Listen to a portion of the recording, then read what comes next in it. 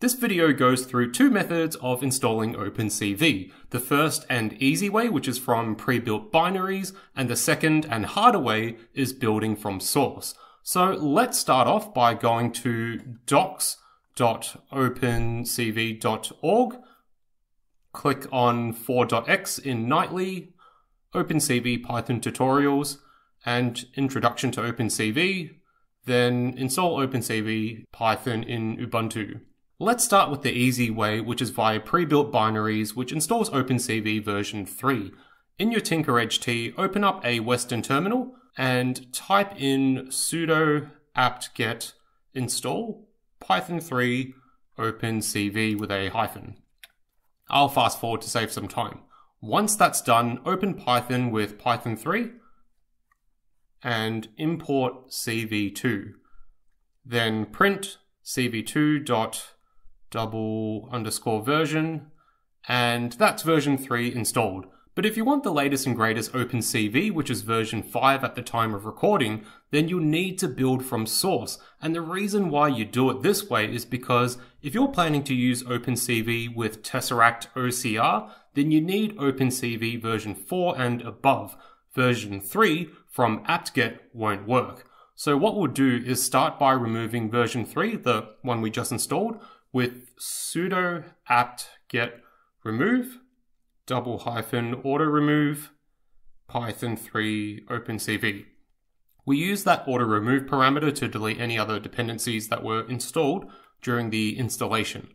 And following the steps in this web page, type the following into your Western terminal: sudo apt-get install CMake and sudo apt-get install GCC and G++. Since we're using Python 3, we'll use this line. So that's sudo apt-get install python 3 dev and python 3 numpy. Next it says we need GTK support, so we'll install these 5 dependencies. So sudo apt-get install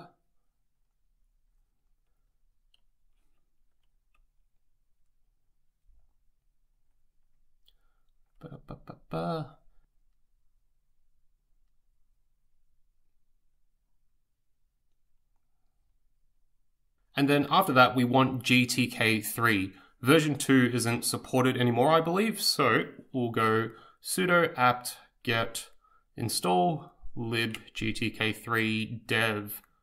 Then we've got these optional dependencies, which I installed anyway. I just bunched them all into one line, so that's sudo apt-get install libpngdev, libjpegdev, libopenexrdev, libtiff, and libwebpdev. Next, we'll install git with sudo apt-get install git and clone the repository with sudo git clone https github.com opencv opencv.git. Once that's downloaded, we'll change directory to OpenCV and then make a new directory here called build. So that'll be sudo mkdir build. And then finally we'll change directory into build. So that's the dependencies done, and now we can move on to config and installation. Make sure you're in the build folder and then type in CMake to the previous folder. And when that's done, type in sudo make. And this part is going to take 5 hours, and you'll definitely run into one of 2 errors doing this. The first error you might run into is you'll run out of memory during the build, which comes in the form of a fatal error message. Depending on which component fails, I found that you could just restart with sudo reboot and then change directory back into OpenCV build and run sudo make again. By restarting, I think it frees up some memory. If restarting didn't work, then you need to fall back to your swap file, which is basically your virtual memory, kind of like the page file in Windows. By default, I don't think the Tinker Edge T has virtual memory enabled, so to double check that, we type in sudo swap on _show. Now, if that comes back blank, then virtual memory isn't enabled and you'll need to create it. And we do that by following the instructions from this website, linuxeyes.com. Awesome website. Links on the screen and video description. So that's sudo f_allocate L, I think that's length, 1 GB, swap file.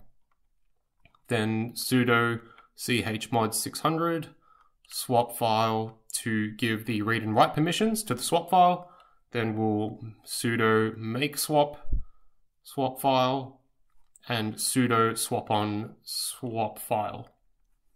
And lastly, we have to update a text file. So that's sudo nano etc fs tab, and then paste that line at the bottom of the text file.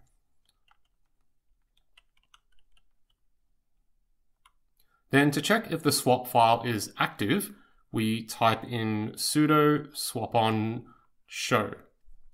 And then just to double check, sudo free h. We won't need to adjust the swappiness, so we can skip this section of the website and resume sudo make.